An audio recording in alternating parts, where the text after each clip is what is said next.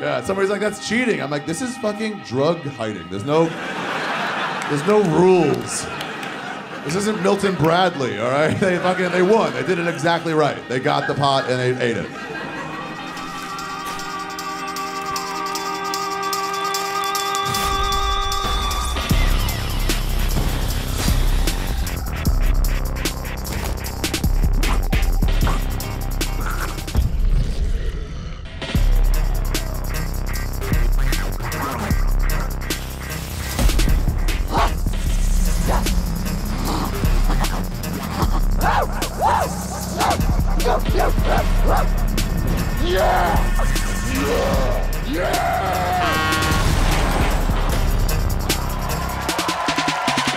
He's got his own podcast called The Skeptic Tank. Please give it up for Mr. Ari Shaffir, everybody!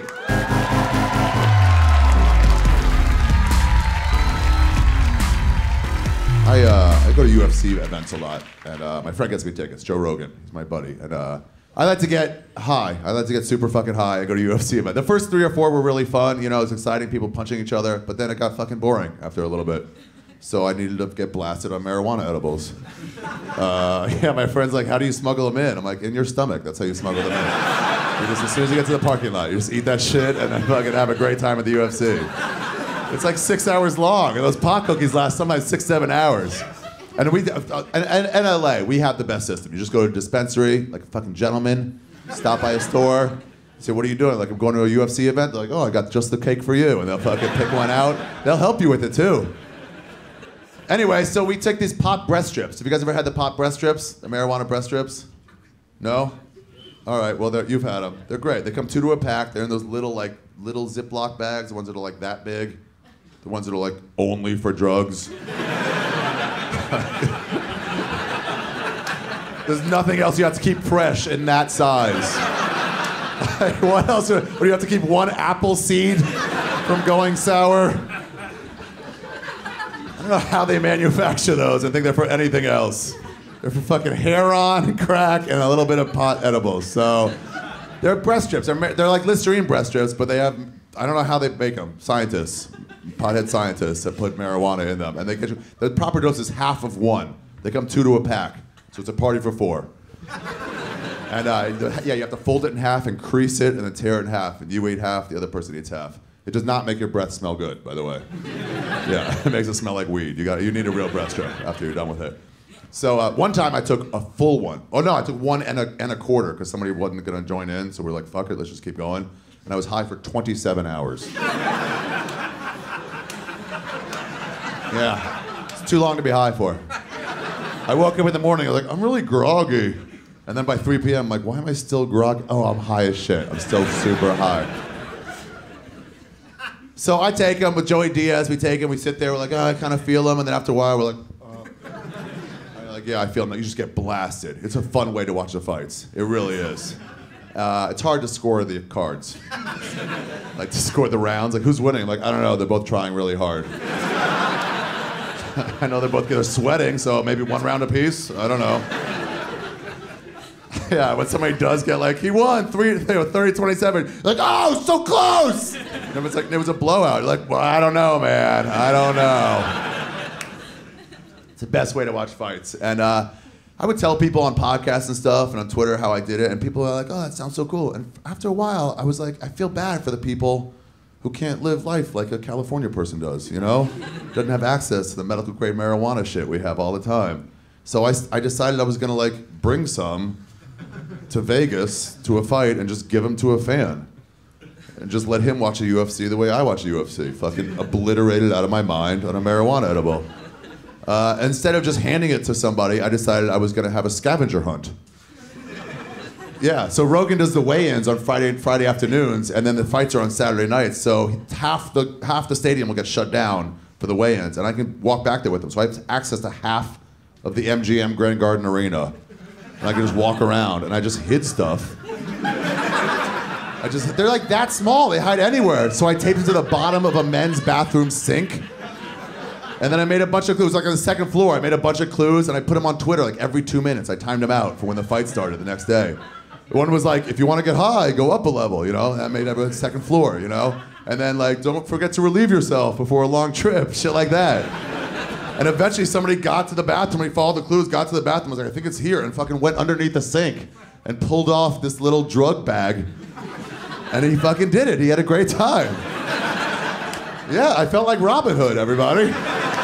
It was wonderful. It's the power of giving. And I started doing it more and more. I got off on it. For 20 bucks, you can make someone's day.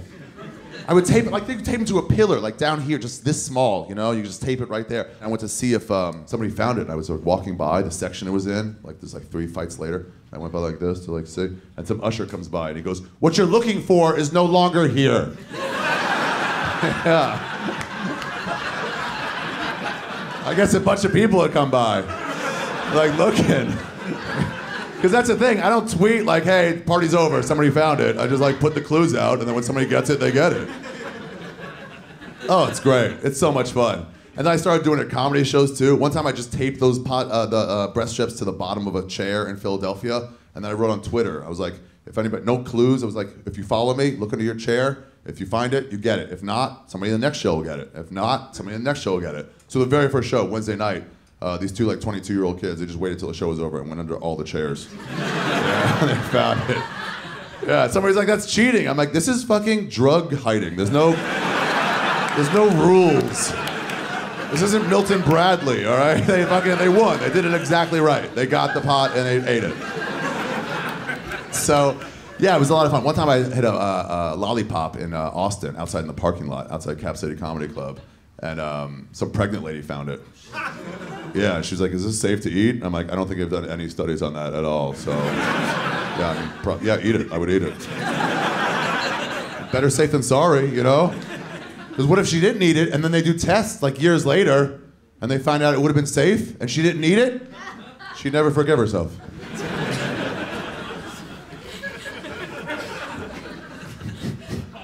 Is that what better safe than sorry means? Am I interpreting it right? So my friends are like, you're getting in trouble. Like, I'm not gonna get in trouble. I'll be fine. I'll be totally fine because I'm a good person, you know? I'm like Robin Hood. Robin Hood didn't get in trouble, did he? All right, anyway, back to my story.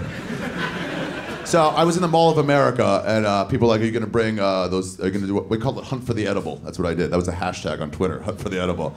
And I would delete all the clues after somebody found them. I would go back there and fucking delete them all. But anyway, so the Mall of America, I was like, well, what better place to bring fucking drugs, you know? So I hid these marijuana breast strips in an underwear aisle of a J. Crew at the Mall of America. Yeah, there was a comedy club upstairs, Rick Brunson's House of Comedy. It was all the way upstairs, and I hid it, and then I made a bunch of clues, and like, I mean, this is big. Mall of America is massive. There was like 50 people running around the Mall of America looking for these pot breast strips. And anyway, then I set all the clues on like auto like release, so every 2 minutes one would go out. And then I was outside my show getting ready to go on. I was just texting, and all of a sudden I heard somebody to my right, Ari, can we talk to you? And I looked up, and it was a Mall of America cop. Yeah, and on my left was a Minneapolis like state trooper, and I was like, well, fuck, all right. And I was like, what's going on? And they go, did you hide drugs in the underwear aisle of a J. Crew?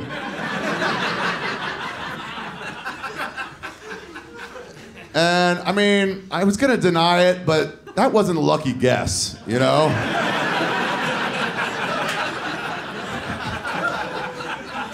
Like, they must have already known at some point. They're not just going to random people. Did you hide drugs in a J. Crew? Did you hide drugs in a J. Crew underwear aisle? Did you hide drugs in a J. Crew? No.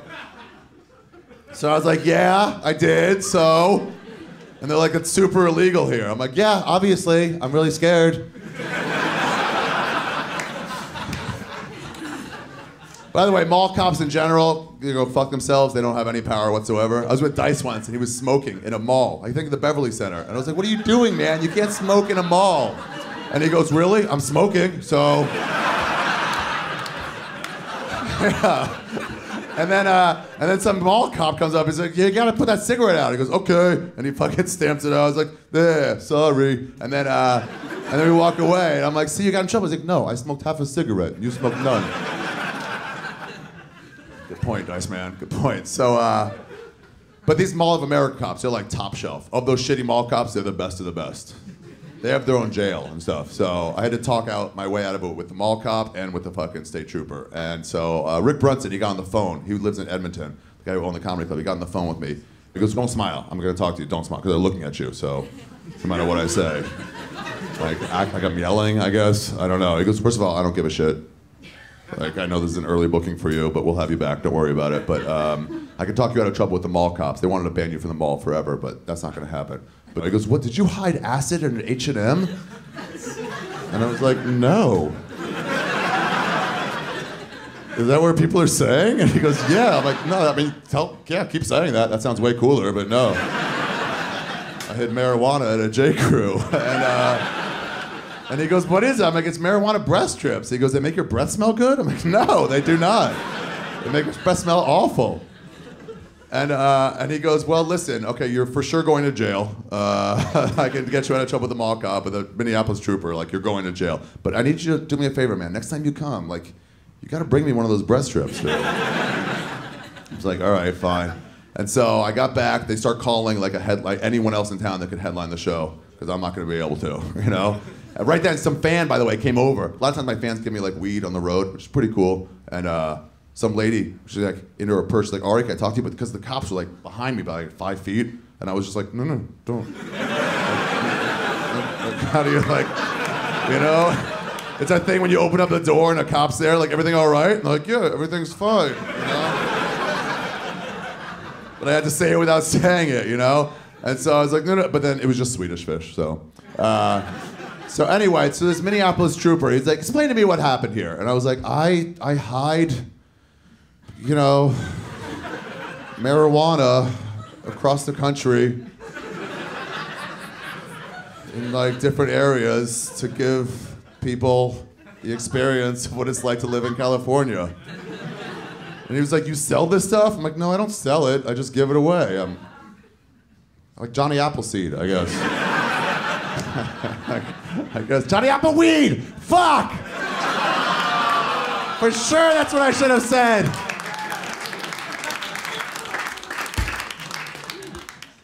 And I'm like, "First of all, how'd you find out that I did that?" And he goes, "Here's your Twitter feed, man. It's just a list of clues. It's just you going, 'Here are the drugs I'm about to hide.' And then the next one's like, 'Here's where I'm hiding the drugs.'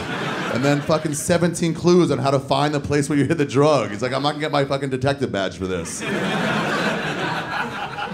I guess what happened was, the first guy to follow the clue went in there, found it, went right to the underwear aisle, was like, "Oh, here it is." He's like, "Yeah," and they left. And then somebody else was following the clues, like 2 minutes behind. And they went in there and they're like, "Oh, nothing's there." And they go, "It must be here somewhere." And they just start fucking throwing shit around in the underwear aisle, the J. Crew, until they got kicked out. And then 5 minutes later, somebody else would come in and just start fucking throwing, "Where the fuck are these drugs?" It happened like 8 or 9 times to them. And they're like, "Are we into the worst terrorist attack of all time?"